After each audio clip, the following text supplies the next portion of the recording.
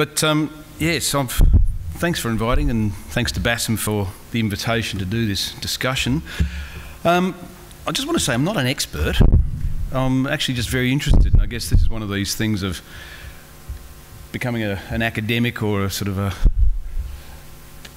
learning and working clinically and trying to put the two together, is that you just observe things. After 30 years observation, we've sort of seen more and more variation in what's going on with sports, and again working with entertainment and performers, this thing about movement and how well do they move. So motor control has become very much in focus the last 5-10 years. Everyone's talking about, get better motor control. Yes, they're strong, but they should be better controlled. So today I want to look at it and say, well, we've talked about it a lot, can we actually do something about it? And that's the big thing, saying we've seen it, what does it mean, how are we going to use it? So let's get moving. And I guess the whole thing of this motor control training, it's sort of a bit airy-fairy. We see athletes that move extremely well, then we see ones that don't. You watch the Federers, the Agassiz, the Samprases, they move well, they make it Djokovic, they make it look easy. But then you get the guys who work really hard and they get injured. Roddick, Nadal's very good or he's injured. There's a difference. These guys move differently. And we see this plan out in their length of their careers and also in their injury rates. So the thing is, if we're training, how do we match the deficits in these individual athletes? Are they all doing the same thing? Should we be doing the same thing, or treat them individually?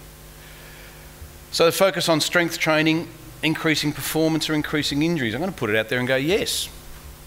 Ever seen strength training programs increase along with the injury rate, or vice versa? Time after time we hear this combination, this thing. And then also the motor control beyond conscious recruitment, thinking about your movement. You don't actually think about it, it happens. So this is another thing of saying, are we using the right training tools? So I guess that's why we're here, isn't it? Exercise is becoming, if it hasn't already become, the cornerstone of medicine. Exercise in medicine. Very important, we're seeing it. Cardiac, diabetes, obesity, everything involves, yes, let's do some exercise. But that scares people because some exercise is good, some makes them very nervous. Now, I wasn't going to mention this. Sorry. But we made it easy. Whoa, yeah. Who's the Scot I just heard? Sorry. It was close, wasn't it? You're robbed. And we just made it easy for New Zealand, which, we won. Let's face it, After all, New Zealand's a small island off the coast of Australia somewhere. The New Zealanders see it differently. But, we had to give them something because, if you've got irritable bowel, it's a bit nasty. We're better off on the irritable bowel state. I don't know what that's got to do with the discussion, but I was trying to put it into perspective. Anyway, where were we? I won't mention it again, I promise. Hopefully.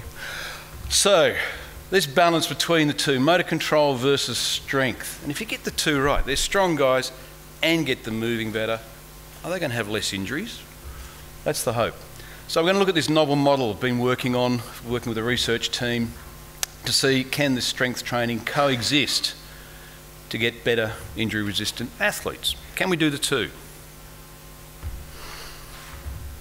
So we're going to start and pick on the old chestnut. And with all the injuries that get people going out there, what is it? Hamstrings and ACLs, let's face it. Anybody here work in sporting teams? What's the one that annoys you the most? It's got to be the ACL, isn't it? We fixed it and it broke again. It must be all right, we fixed it, but then it broke again. And the recurrence rate hasn't, in the last 25, 30 years watching this, we go back to the Kevlar carbon fibre Gore-Tex grafts in the 80s, and they were going to be the next best thing with these rock-solid knees. They all rotted out. We had half the AFL in Australia running around with ACL-deficient knees, quite happily. So what's the problem? Is it the ACL? So we're going to pick on this one because it helps focus the conversation. And what happens? They mostly just fall over. It's not a case of they get the big hits. Yeah, a few big hits, but the majority of them, we'll show a few rugby players just falling over. Nothing happened. There was a thing went out a few weeks ago about the injury rate. Oh, I wasn't going to mention it, was I? Sorry. About the injury rate. And everyone said, it's the big hits, they're all bigger. But this is one of your blokes, I believe. And he said, it's not the big hits, it's the pulls and twists, the little stuff, the innocuous stuff. The what the hell was that stuff that occurs? And it's only, a couple of weeks ago now. So, what is this? Motor control. People talk about it. It's the neuromuscular system, getting you moving, the motor skill, and then your motor learning. And when you take that apart a little bit, the control factor is this and the reacquiring of skills lost through injury or disease. And that's what we deal with. We're dealing with injury or is there a disease. But there's something going on in the background. And we fix the problem before we try to fix the symptom, i.e. you put in a new ACL, but you haven't fixed the reason why it occurred. Putting new tyres on a car with bad suspension isn't going to fix the problem. So we're going to have a dig into it a little bit further. Explicit versus implicit. And explicit means they're consciously trying to control it. It's too slow. In fact, it's detrimental. It's going backwards. It's like trying to think about which muscles are working when you're driving a car. Oh, trying to dorsiflex as I change gear. Oh shit, I just hit a pedestrian, you know. It's distracting you from the task. This is what we're going to be after. The implicit movement effect, not consciously trying to control movement. Federer doesn't sit there and think about which muscles he's using. He's focusing on the task at hand. So we're going to task orientate this. Now, collective groan, I heard you. I'm not going to talk about brains. It's overrated, actually. Do you know that? The brain? I wouldn't want to get through life without one, but we focus too much on this thing. You know, back in Australia, there's a big focus on brain activity and brain thing, and we want to upset them, talk about in brain and say it's too slow. It's great for certain things, but when it comes down to movement and function, it's too far away. So we've got to be dealing with something else. You're saved. No brain discussion, I promise. Now, Bernstein, back in the 60s, a Russian physiologist, talked about coordination, which is the motor control. How many degrees of freedom are you going to need to control this, and reducing the number of independent variables to be controlled. There's a lot going on when you move. There's a lot going on when you start doing a task. 792 muscles, give or take. I'll just take that on advice. But to move that, you want regularity without regulation. It can't come from up here. We want regular movement, not discoordinated movement. And again, patterned outputs from unpatterned inputs. Does that make sense? Of course it does. You know, there's garbage in, garbage out. That's the other one. You know, and this is part of the problem. We give them the wrong thing and expect a good outcome. It's the version of insanity. So if we start looking at poor old ACLs, as I said before, most of them are non-contact, don't they? People just get up and fall over. They run and twist and you go, what happened? Another ACL trauma. It's quick. Less than 73 milliseconds. And your spinal reflex is 128 milliseconds. This is the problem. 40 millisecond lag. Could you control a 40 millisecond lag from here? I doubt it. You can't. It's too far away. So this is the problem. It's all happening at the local level, and by the time you know it's happening, you're on the ground holding your knee.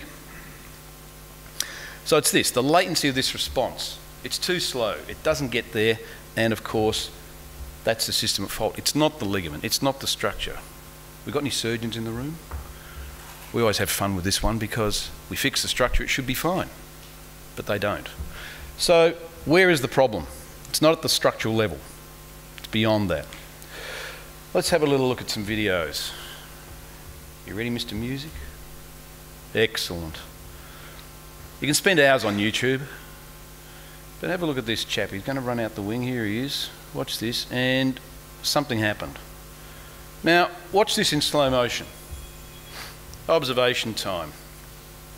As he's running, watch this left leg. He's got a flail leg before he hits the ground. Oh, that hurt, didn't it? Just pull that back again and have another look. Go back to the middle there. Yeah, about there. That'll do us. Watch this left leg. It's all shut down. He doesn't really hit the ball. So where's the problem? It's the whole limb. It's not, oh, his hip's broken, his knee's gone, his ankle's gone. You've got this transient neuropraxic moment. The thing is shut down and ouch. But it's not like he's tripped on the ball. The ball doesn't really deviate. All right, let's have a go at the next one. If you're a little bit delicate, you can look away, but this one's... Off we go.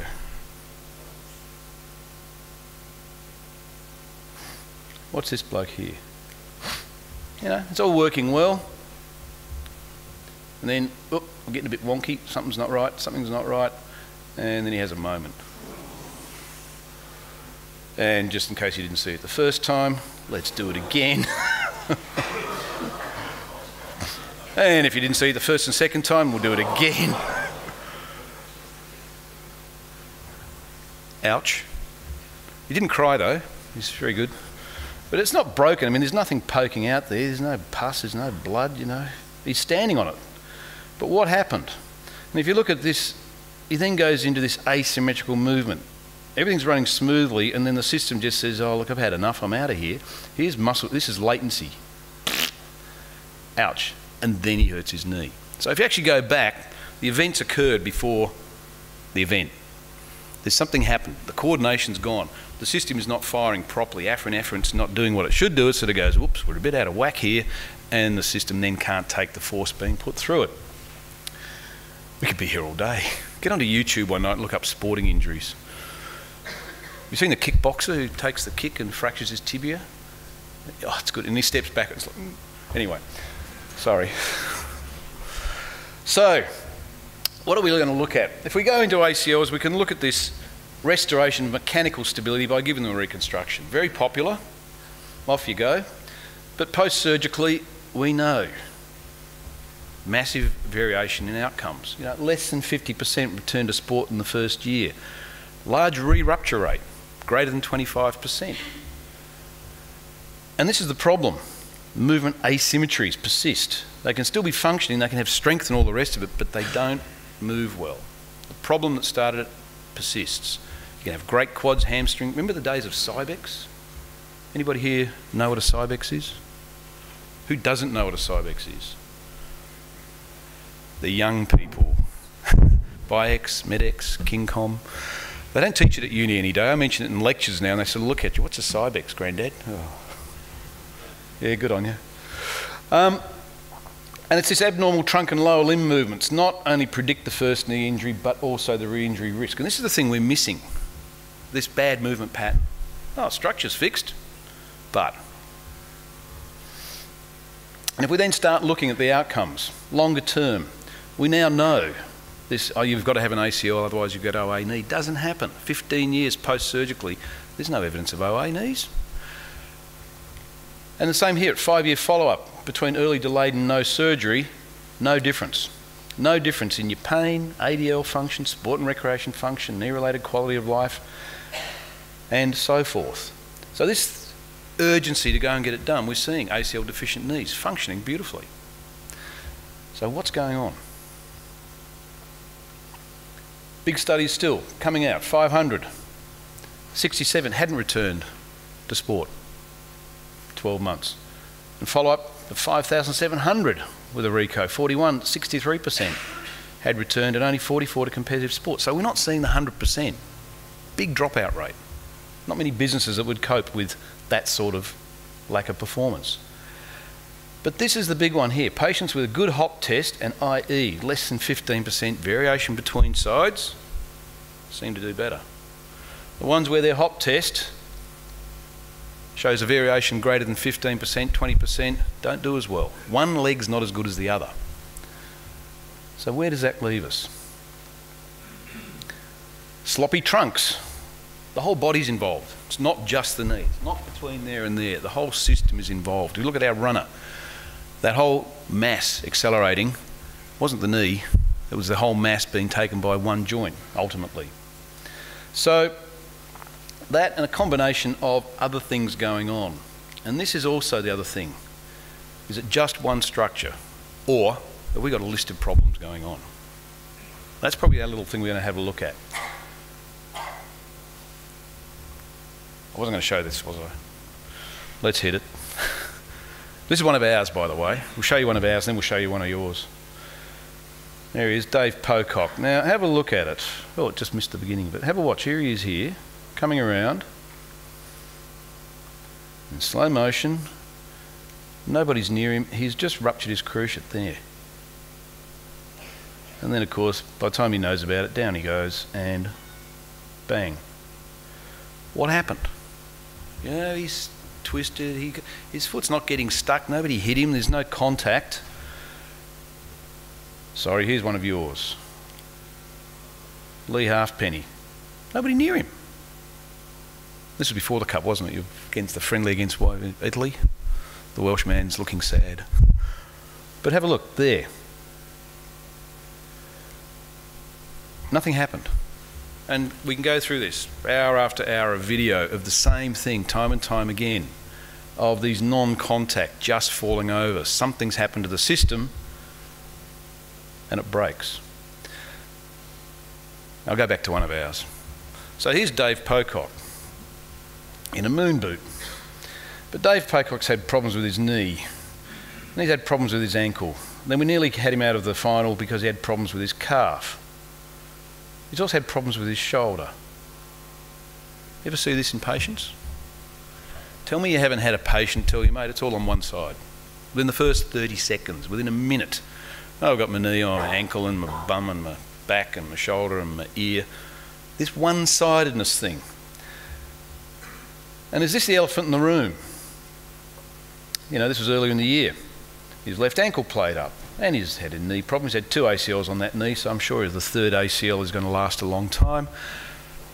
Or is there something else going on with the system that allows it to break consistently? We'll play this one. Now, there's no crowd here, so he's not acting. There he goes. Typical footballer. Just falls down. But the same thing here. He's getting there, he's thinking about it. But watch the event. Same story, left leg in the back, hits the ground, goes over, no contact, and it's gone again. That was his second one. Got one of Michael Owen, we can go on, you know, people just falling over. There it is. So, is this our problem? And this has just come out in the last month. You know, we're focusing on structure, continuing to focus on structure, looking at the structure and getting distracted by everything else that's going on around the structure. If we go and look at tendinopathies, they're very popular at the moment, but they still don't know what a tendinopathy is, let alone what to do about it. They still can't agree on proper loading processes. We've got a few Australians who are very focused on tendinopathy at the moment, but they're starting to go, we actually really don't know what's going on.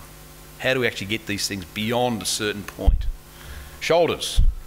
Anybody here love all the shoulder tests? How many of those have been proven valid? You know, O'Brien wants his name taken off his test. Chad Cook took him to task on it and said, mate, it doesn't cut it, it doesn't work. Rule number 1, never put your name to a test that hasn't been validated. But someone's going to come along and tell you it's not testing the structure. So every time we look at these structural tests, we're getting more confusion and more convergence than divergence, some more divergence than convergence. So ultimately, we've got a job ahead of us. All right. What the hell is that about? Anyone want to work on the 9th floor? Yeah. You walk out. Yeah. Is that on every other floor or just the 9th floor? And the 14th floor? Obviously, sport and art go together.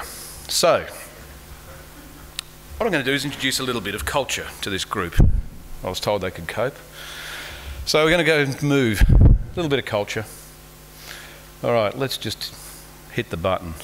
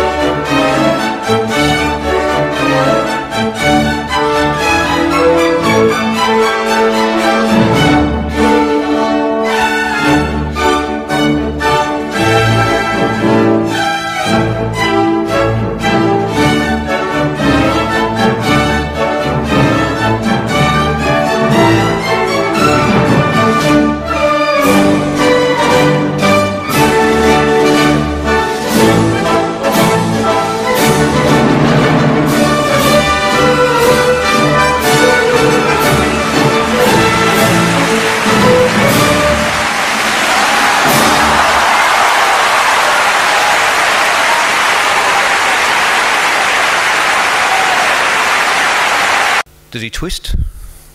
Does he turn? Lots. Very few ACL injuries in dancers. So the secret there is obviously you have a couple of drinks on stage and that's going to sort it all out every single time.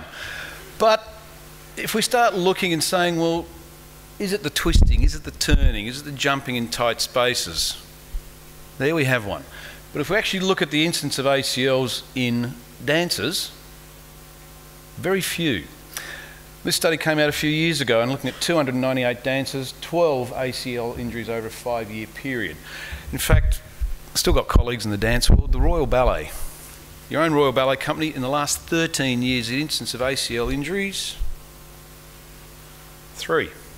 3 ACLs in the Royal Ballet in a 13-year period. New York City Ballet, 10-year period, none. What's going on? So, multi-million-dollar problem, and here are people who play 5, 8 games a week sometimes, performing, hardly ever hurting themselves. You compare this to, and getting this per 1,000 exposure statistic, trying to find something similar, Johnny Orchard's work, we found something here, but a big difference at the frequency. So, what do we got? This thing about looking at balance, looking at stability, postural stability, there's some work out. Postural stability doesn't differ. And they were looking at this balance excursion scoring system, balance evaluation scoring system, and seeing does static balance vary between the dancers and sports people. And this was looking at the two and found there was really no difference on static or quasi-static balance. So we can rule that one out.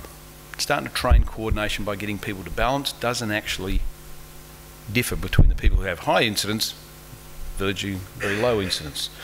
So it doesn't explain that. So the movement ongoing, looking at the dynamic balance and limb asymmetries. So looking here again, also looking at resistance to fatigue. People talk about it's fatigue. A lot of these games happen very early. I think it was Michael Owen in the World Cup, how many years ago? He was like 2 minutes into the game, did his ACL. These things don't happen late in the game necessarily. So doing single leg drop landings, comparing dancers and looking between athletes and dancers, they took longer to reach fatigue than the athletes. 30 centimetre drop, male-female athletes versus male-female dancers. The female athletes had the greatest knee valgus on landing, the male dancers had the least. They had the best control just on landing.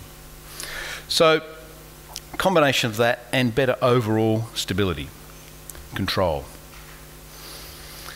So if we go back to this discussion before, we're looking for this automatic implicit focus. Working on that to start getting this function back. And we don't have time, do we? You know, we can do 1,000 things, and where do you get? Hardly at all. I'm getting old and I'm getting grumpy. I want to get it done now. I've got better things to do. So we're going to look at this quick. Let's go back to Dave Pocock. So he's had 2 cruciates. Do you think he's going to have it again? What are your chances? You're nodding knowingly. I love it. And we see it. Is it structure, or is it an impairment on this left-hand side that is really going to cause? Now, if we look at cricketers, this is one of ours, Shane Watson. You may have heard of him. He's either actually he's just retired, but he's either very good or he's broken. And this was in the newspaper, but if you pull up his body chart and have a look at him, it's doing it again, Mum. So if he's going to have a hamstring injury, just take a rough guess, wild guess. What do you reckon, left or right? Well done. How did you know? You must be a genius. And this is it. I've had that confirmed by the cricket boys. Oh, he had a little bit of a left calf strain at one stage. Poor thing. But every other bloody injury is on the same side as every other bloody injury. And this is what we see as clinicians. It's happening time and time again.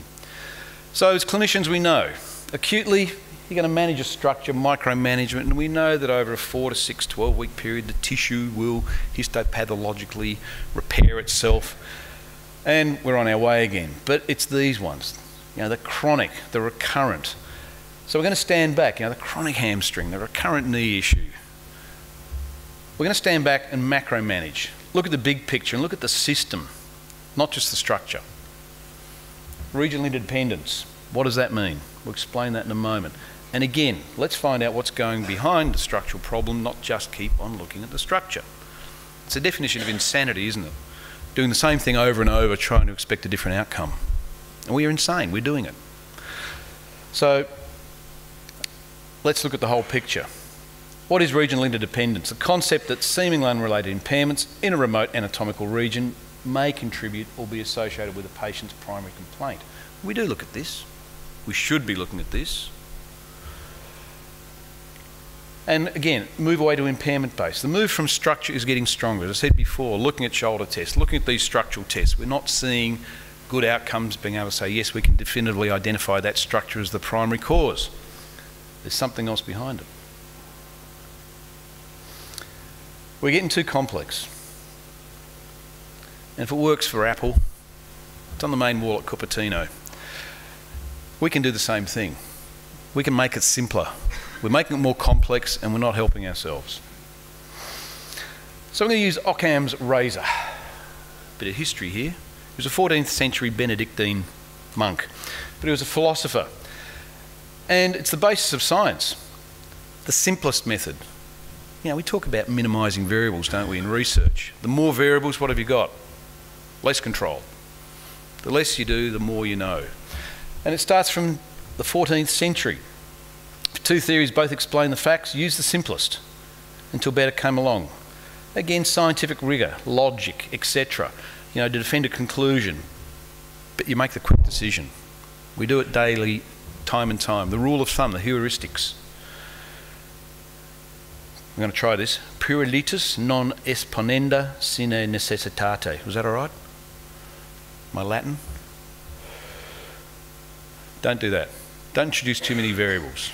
Or the Australian version, vitare questus sepultus est in excremento impertinens. Don't get buried in bullshit. That actually rolled off the tongue much easier, didn't it? But that's what we do. We get that and we forget this. Let's do what Einstein did. Simple as possible. All right. Let's get on to the guts of this thing. Now, we're going to look at some studies that we've done over the years, just putting this to test. We did this with some of the Liverpool boys, starting about 7, 8 years ago. And it was looking at performance. How high can you jump and land? Using a little measure here, measuring time in the air, flight time. Pre-intervention, we picked on a lot of players, had problems on one side, surprisingly. Go through a whole team. Good on the left, bad on the right. Which side do you think his injuries were on? Right. Well done. You are a genius. And then doing a regime that matched a subgrouping model. We're going to call this a matched bias. A matched bias. So doing something that matches a subgrouping process. Repeat the same test. Is there an improvement in performance? Answer, yes. On a validated performance tool. Better flight time. Both sides. Then go and do the wrong thing on purpose, which we're doing unknowingly constantly with our athletes. Do the wrong thing on purpose, we buggered him up. And the rule was, mate, if you're going to mess him up, make sure you can fix him again, right? But we knew then going back to doing what we'd done at this point, we could improve yet again. So what is this? The first thing of this is we're not looking at long time frames. We're not looking at 2, 4, 6 weeks. This is within subject, within session. Being able to change performance within a matter of moments. So the idea of doing correct, incorrect, then correct again and measuring the outcome. There's a predictor in place here. And putting this predictor into a subgroup. Now we'll talk about this as we go along, but it's looking at exercise. We do exercise all the time. We do our rehab exercise, etc.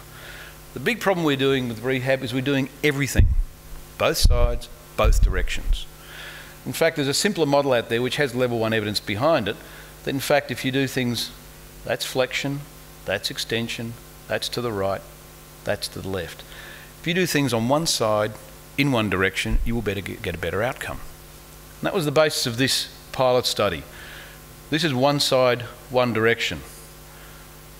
That's the wrong side in the wrong direction. and that's the correct side in the correct direction. We can measure changes.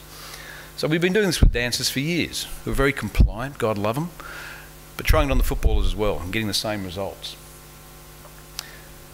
So we put this to the test and published this through Otago University, looking at the prediction model, firstly to see if it's reliable.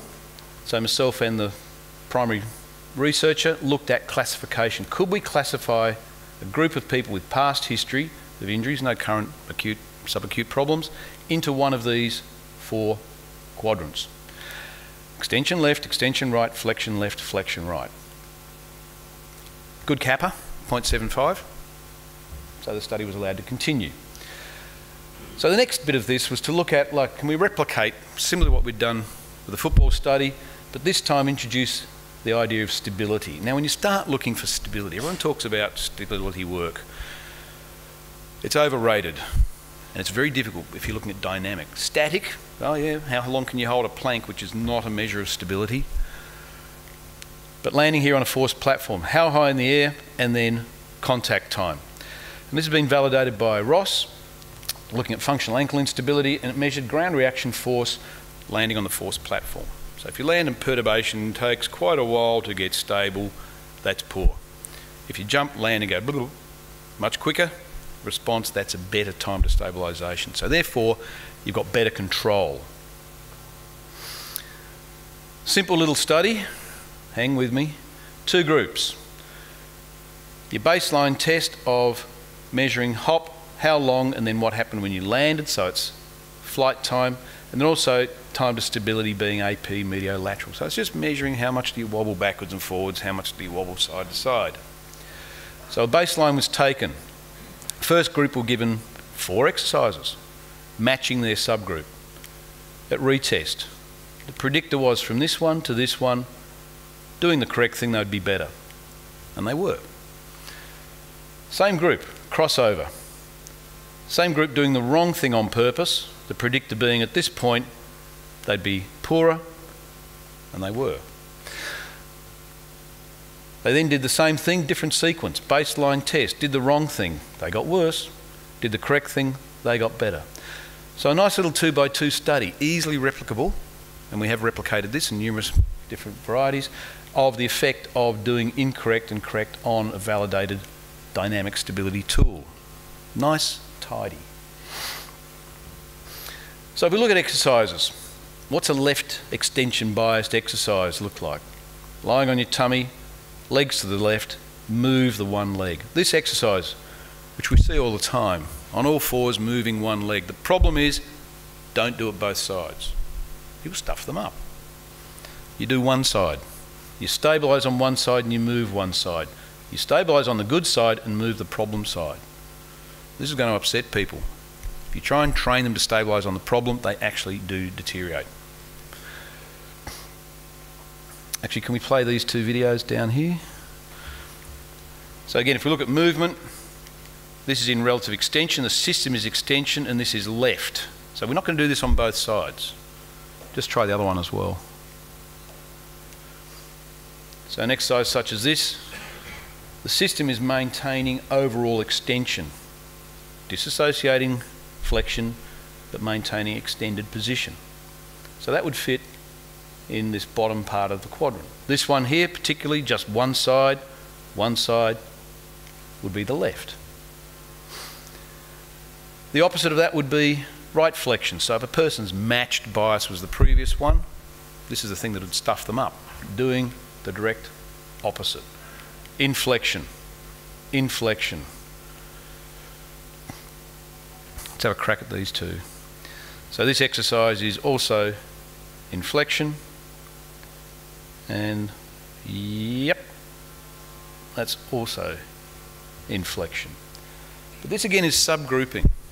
This subgrouping specificity does have validity. So taking us on to this. Outcome of this was basically the match bias would show immediate improvement from baseline, that was predicted, and the immediate degradation from baseline if you did the incorrect thing. End of the day, we can say we can predict the outcome of different inputs, and this is a tool we're looking for, you know. Predictors of injury, predictors of outcome is gold. So it's been validated. So examples of this. Let's have a little look. Can we just do the left-sided video? Give that a click. Current pre-intervention. Stand on one leg. Good. Now do 5 squats. Go. 1, 2, 3, 4, 5. Feet together. So get it stable. Yeah. Stand on the right leg. That's better. Do 5 squats. Go. You're suspicious she has a problem on one side? 2. My grandmother could see that. 1. 4, 5. We'll be going through this in the workshop in more detail, but this again, chronic problem. Being treated at a structural level 2 years later, still having problems. 4, 5. So we're losing simple tests, dead simple tests. 2, 3, 4, 5. Would you be happy to hop on that? And we'll do one leg? more test. Okay, off you go. Do 5 hops. Go 1, 2, 3, 4, 5. Are you suspicious? Right 1, You'd be right. 2, 3. So she doesn't function terribly 5. well. I guess the answer is not as Going good. through the history sort of highlighted the fact that the trauma was predominantly flexion. The problem was obviously right side. So the focus of the treatment was towards one side in one direction. To the right side, staying away from flexion, and then re-record. Same patient, give it a go. Post,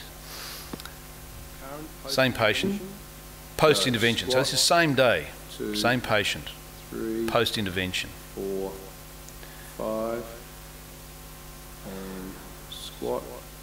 1, 2, 3. So we're not dealing with structure here. 4. We're not dealing with neural damage, we're dealing with neural impairment. This is neural drive. Toe rise. We'll touch on that briefly as we go along. But this is not cortically mediated either. So she's not thinking about the movement. This is happening subcortically. 3, 4, 5. I do 5 hops on the left. Go. 1, 2. And this day of measurement, that can be measured, can't it? 5 hops on the right. Go. 2, 3, 4, 5. So if she was worth a few dollars, we've got something.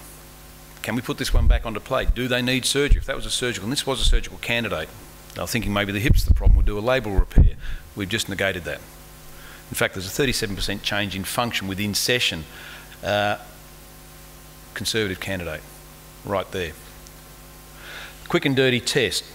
So we'll run this one through too. And the clinical translation of these is actually doing it and taking measures. Can we just run the left-hand video? The same simple tests and then putting measures against them. So on her right leg, scoring herself, patient-specific functional scale, self-reporting.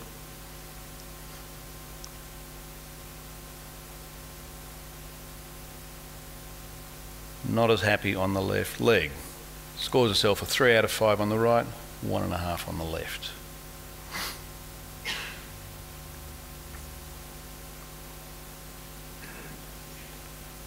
Scores herself a 2.5 there.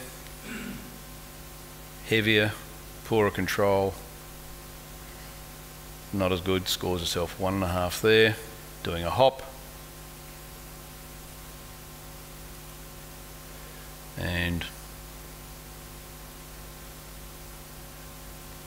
no. So this is a year post ACL repair. Guess which leg? It's left. He's thinking about it. So the question being, well, can we apply this same model in this sort of situation? You know, a year later, done all the rehab, why isn't it working? Let's go impairment based. And can we probably play both of them together? Hit that one and play the other one. So post-intervention, we'll put the pre-intervention one there. Same day, same patient, same hairstyle, same venue. Let's have a look at the post-intervention. The intervention has been to the left in extension. Doesn't matter what the intervention has been. Can we predict the outcome? Much smoother, more confident movement than this, much more rigid, slower, much more elastic and fluid.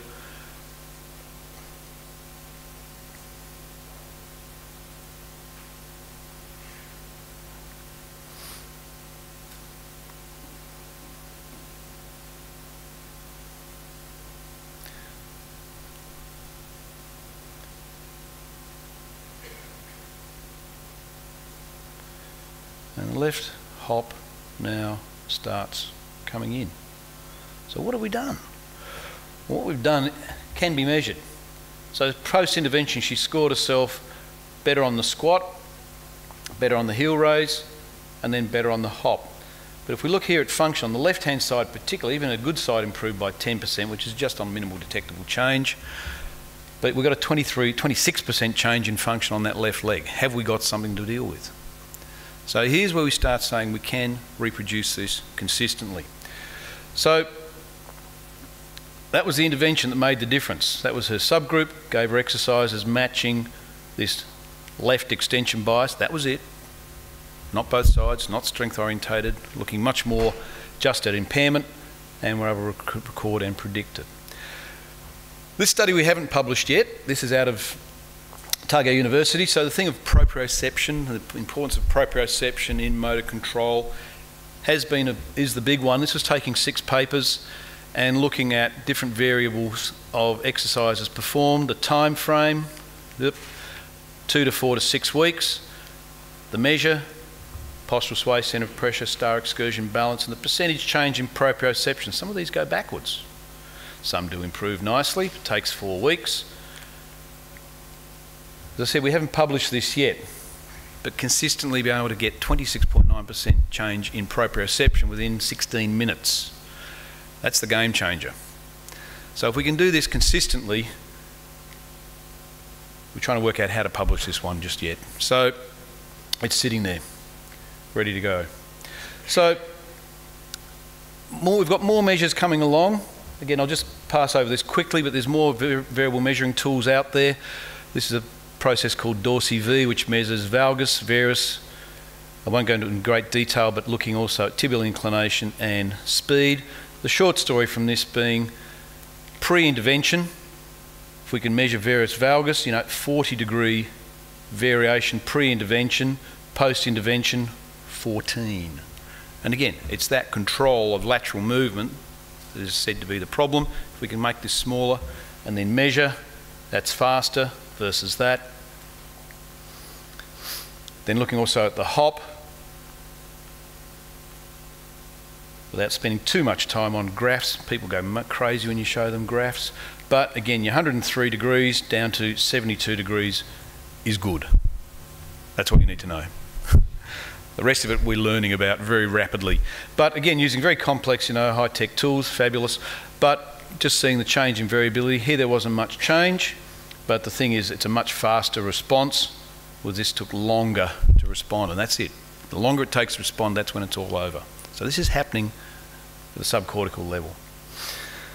So our current process, this is one of my colleagues, Sam Leslie, has just undertaken a PhD on this. We're working through a pilot process at the moment, but to see if we can translate this directional bias model into strength and conditioning. So to satisfy the sporting world, how much is enough? At what point does it peak? And then we find it goes over the top and drops off the other side. So there's a sweet spot in here somewhere. So this pilot study initially was looking at 2 groups to see a matched bias versus unmatched bias program, establishing baseline, 4 weeks of strength training, then 4 weeks of power training, looking at the standards that will be done with strength and conditioning in your athletes. 2 groups, the matched group, 21 people, in the standard non-matched group. Each of these athletes were assessed beforehand to see if they did fit into this directional bias criteria, and that was the inclusion for the study.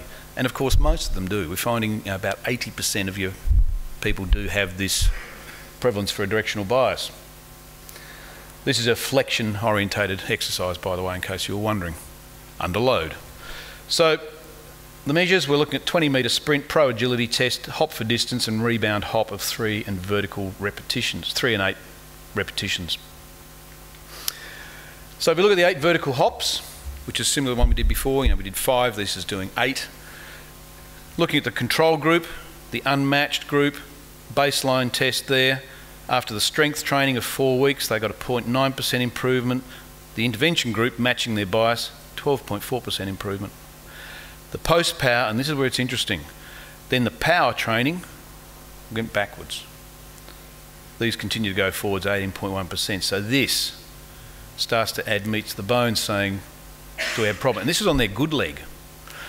On the problem leg, same thing occurring here, your baseline, post-strength, they get worse, they get better.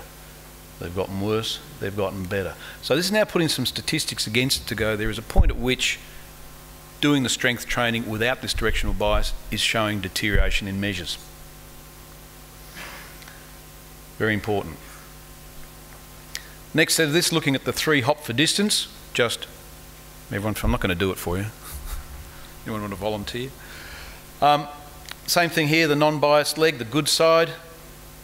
Both sides improved, but there's a difference in the improvement. And the biased leg, there's a greater variable in improvement there. That's the simple thing. Pro agility test. Again, this is one of the things looking for the significance. 2.5 to 7% improvement. So if you're looking at strength training, now this would be an example of a right extension biased exercise. Weight bearing on the good leg, the right leg as they do the squat will be into extension on the right. So we can change these programs to fit in by doing less.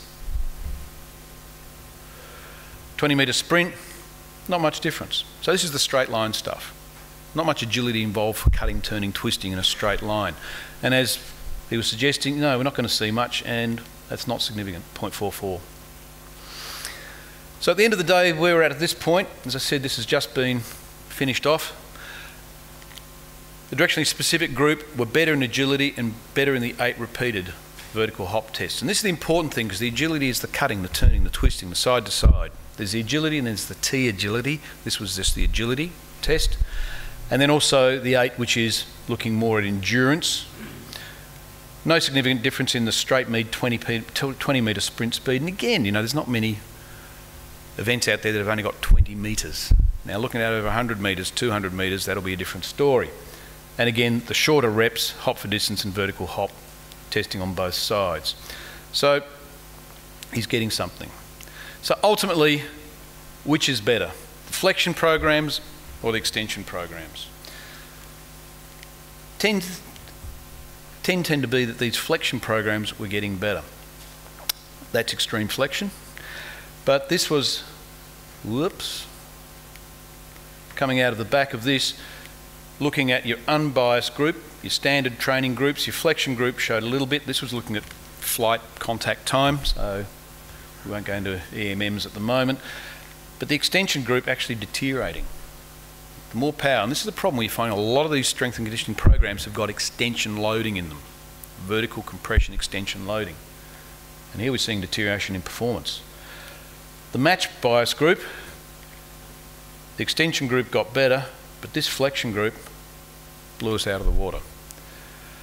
Performance was much better in the biased flexion group. So this comes down to, are we seeing this could be a selection criteria for athletic performance? We'll let you know. We're actually doing some of this with the English Institute of Sport, putting this into the screening protocols to test it.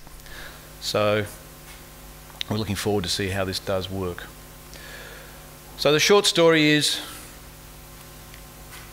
we don't have to think about it. This is implicit stuff. This is no conscious cortical recruitment. This is coming from the subcortical process. So to finish off, we're going to talk about decerebrate cats. We've seen these videos, it's very hard to get them these days. I think the animal rights people got involved.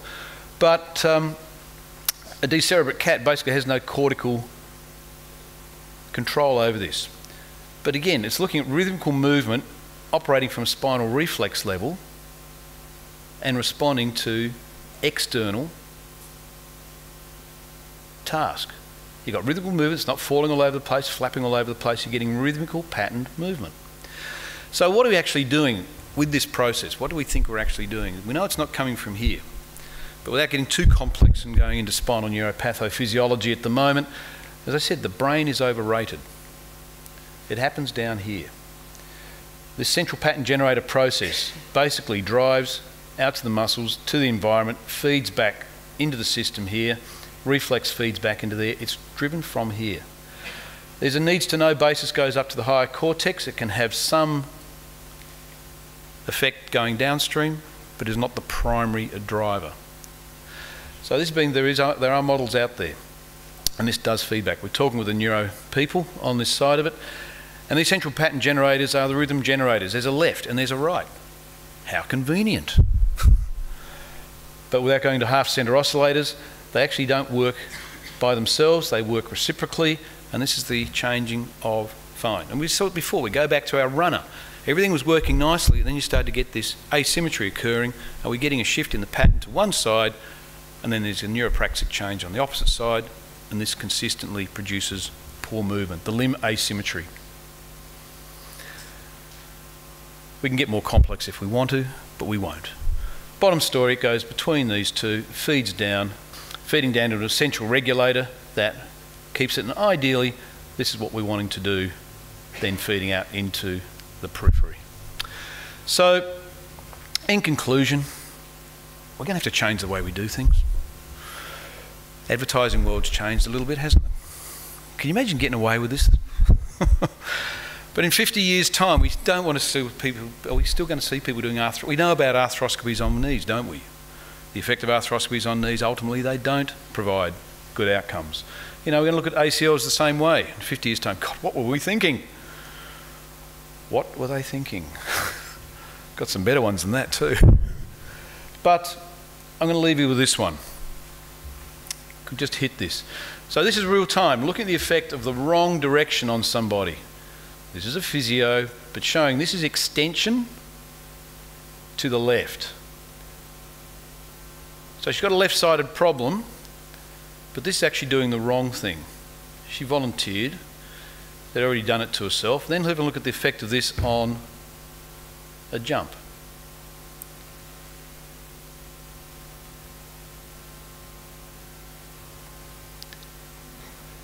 You'd be happy putting her out in the field, wouldn't you? And that was her good leg.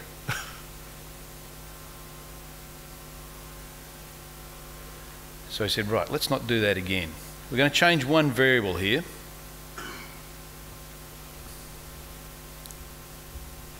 We're now putting her into flexion to the left. We've incorporated rotation into this. It doesn't matter, she's now in relative flexion.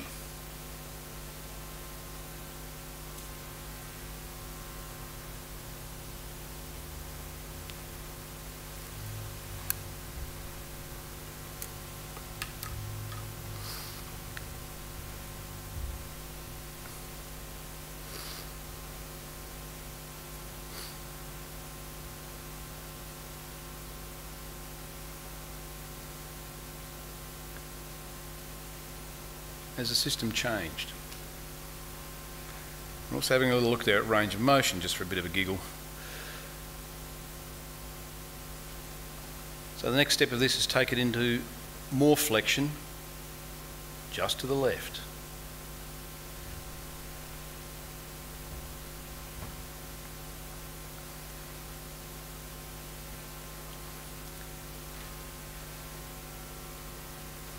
Again, flexion to one side. What is the effect then of this on motor output?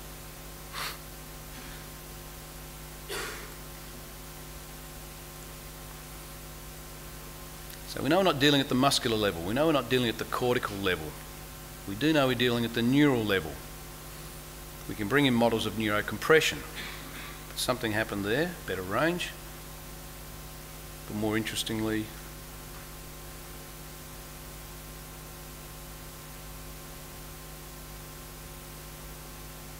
a bit scary, isn't it? And if you want to bugger her up, go and do guess what? And that was it. She'd already done this.